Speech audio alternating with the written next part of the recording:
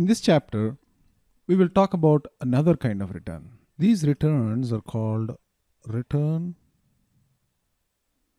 POs, as opposed to a return delivery. So it's not a return delivery, but it's a return PO. So what's the difference between a return delivery and a return PO? Well, we know what's a return delivery, right? This is a return delivery. And what's a return delivery? So we have a PO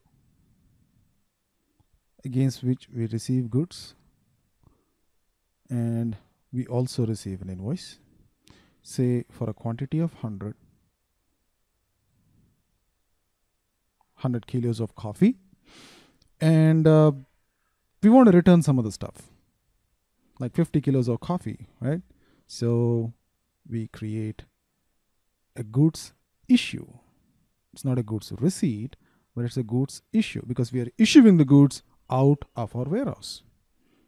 And we are doing a goods issue for, say, 50 quantity. And then we'll also do an invoice. And that is for a quantity of 50 that we receive from the vendor. So this is a return delivery.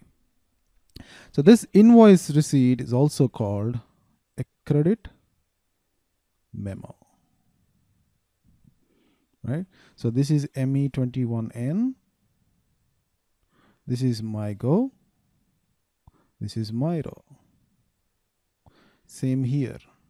MyGo, Myro. You just select different options in MyGo and Myro depending on the transaction that you're doing. Right? So this is a return delivery. Now we're going to talk about return PO. To understand return PO, let's take an example. In our coffee shop, we sell newspapers, right? Say we sell New York Times. How many do we sell? Maybe 50 a day, right? But we don't know how many we sell. So we typically get like 75 or 100 every day. And we sell however many we can, right? So how does this process work? There is a PO that gets you 100 newspapers every day, right? And we receive 100 and we get an invoice for 100, right? And this happens, say, every day. This is not ideal. There are other ways to do it, but say this happens every day. So there's a PO for 100 every day, 100 quantity of New York Times, and we receive 100 newspapers every day into our goods, and we receive an invoice for 100 every day. Now, we might not sell all the 100, isn't it? We might sell 50, we might sell 75, we might sell 25. What happens to the remaining newspapers that we accumulate every day that we don't sell? Well, newspapers, magazines, bread, these kind of goods, they expire by the day, right? So bread expires in, say, 2 days. Newspaper expires in 1 day. By the time it's evening, nobody cares about your newspaper, right? So the industry works in a different way there. Newspapers are delivered to you, say, in 100 quantity. If you only sell 50, they take the remaining 50 back. They give you money for the remaining 50, right? So say, for example, on day 1, say Monday, you buy 100 in a PO, but you only sell 50. So this is buy, this is sell, and remaining is 50, right? On day 2, same quantity of 100, you sell 75, and remaining is 25. Day 3, say 100, and you sell 100, remaining 0. Day 4, 100, and you sell, say, 60, remaining 40. So you get the picture, right? So at the end of the week, say we are cutting short the week by 4 days. At the end of the week, you have 50 plus 25, 75 plus 40. 115, I think. I'm not very sure, but doesn't matter. So at the end of the week, there are 150 newspapers, old newspapers that we have accumulated for the entire week available to be returned. Right? Now, you don't want to go to the individual GR and start doing goods issues. It's very cumbersome. And you typically do it when there is defective goods or for some reason you want to return stuff. But this is not just returns. You don't want to even consider them a sale. Right? So this type of situation is handled using a return PO. The PO itself is not for delivery of goods into our warehouse, but for returning the goods to the vendor. But the original intention of this PO or this PO is not that. We want 100 quantity. We want 100 quantity of coffee. We want 100 quantity of newspapers. But this time, what we're going to do is, end of the week,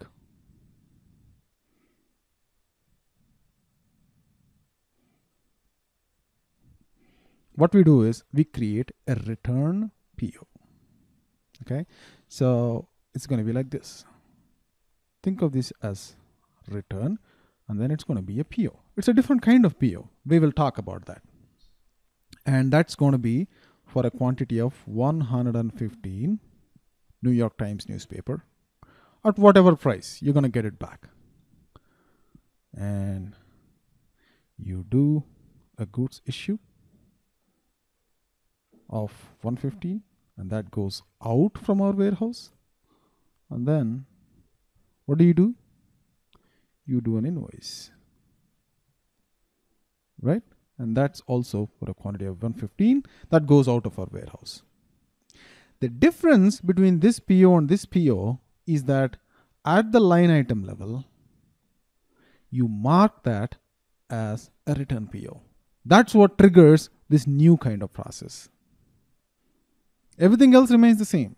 You just mark that line item as return PO, and then subsequent processes automatically adjust themselves to be a goods issue, for example, as opposed to a goods receipt, or a credit memo as opposed to an invoice receipt. Right? So let's do this in action. So first thing we're going to do is create this cycle, and the second thing we're going to do is create this cycle. Right? And in order to do that, first we have to create the New York Times material. How are we going to create it? As a trading goods. How? We are trading it, right? It's not raw material for us. It's not finished goods. It could be finished goods, but we don't care. We could do it as a trading material. It's easier that way. So step number 1, create New York Times as Hava trading goods. Let's do that. How do you create a material? MM01, right? So go to MM01 and type in New York Times,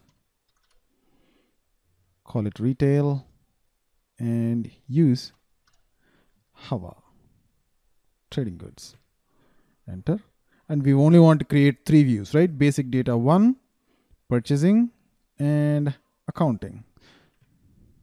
And that's for the plant of Chicago. Okay, New York Times. Basic unit of measure, each. It's not hour or it's not kilos, it's each. For material group, just put in something for now. Purchasing group, anything is fine. And valuation class 3100, and it's moving average. Because it's trading goods, SAP has automatically picked up the price control as moving average because it knows that we're going to buy and sell, which is more relevant for moving average as opposed to manufacturing, which is more relevant for a standard cost. Okay. All right. Save it. Enter. All right, so we got New York Times there. So this step is complete. And the second step is create PO for a quantity of 100. Easy, right? So go to ME21N, select the same vendor, doesn't matter, any vendor is fine, and select New York times for a quantity of 100. Say the price is $1 each. So 100 into 1 is $100. Save it. As usual, copy the PO. Now receive the goods against this PO. How many are we receiving? A quantity of 100. Where are we receiving into? Let's say 001. Right? Save it. Okay, material document is posted, and we'll also create an inbound invoice.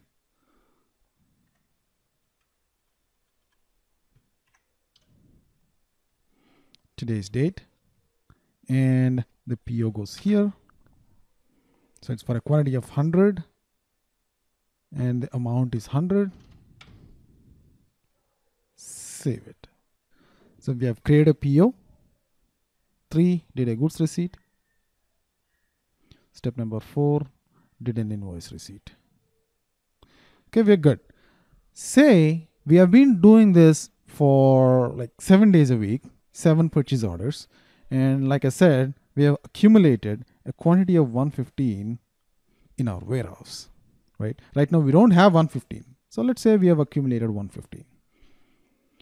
At the end of the week, we are going to do a return PO, return purchase order. Like I said, the way you create a purchase order is very simple. It's the same step. Create PO for New York Times with the same vendor.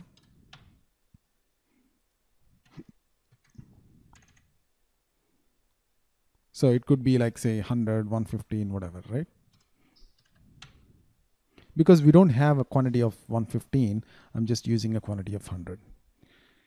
And I said the difference is marking that line item as a return PO.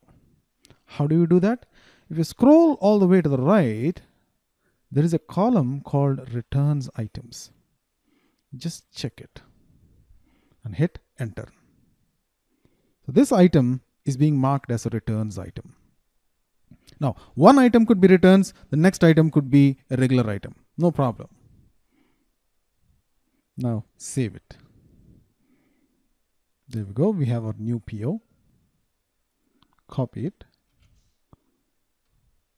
And then we're going to do a goods issue. Right? Select that PO, and you see, it's the movement type that's selected here is a GR returns, right? If it were a regular item, like a regular purchase order inbound, it would have selected a different movement type. Now, we don't understand movement types yet, but that's fine. The point being, SAP automatically recognizes that it's not an inbound receipt, but it's a return. And how does it recognize it? Because we have marked that item in the PO as a returns PO. So, item okay, and we are returning a quantity of 100. We could return 100, we could return 75, we could return however many you have. And save. And where are we returning them from? 0001, because that's where we have kept our newspapers. And save. Cool. Now we're gonna enter the invoice. Put today's date and put the PO number in there. Enter an amount of 100. And instead of an invoice, select credit memo, because it's a credit that we are giving, right? And the balance will tell you if you need to give a credit or a regular invoice. If you try to create a regular invoice like so, you see the balance becomes 200 negative. And if you go to the messages, it will show you that the invoice document will be negative, right? So that's not what we want to do. We want to create a credit memo because it's a credit that we are going to get when we return 100 quantity of these newspapers, because it's a return item. It's not a regular inbound item. So we are good to go and save it. Right? Now let's go back to that purchase order.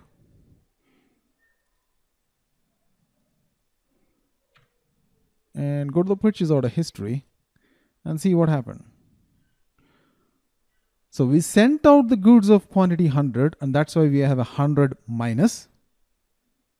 And we have created a credit memo for a quantity of 100. So what we have done essentially is created a PO, mark that item as return item. This is the key to make it a return PO. And then did a goods issue. So you don't have to select anything in the drop down. Just go to MyGo, put that PO number in there, and the system will automatically determine if it should be a return or an inbound. And step number 3 is create an invoice receipt for a credit memo. So this is return PO. Now, in the next chapter, we are going to talk about credits and debits.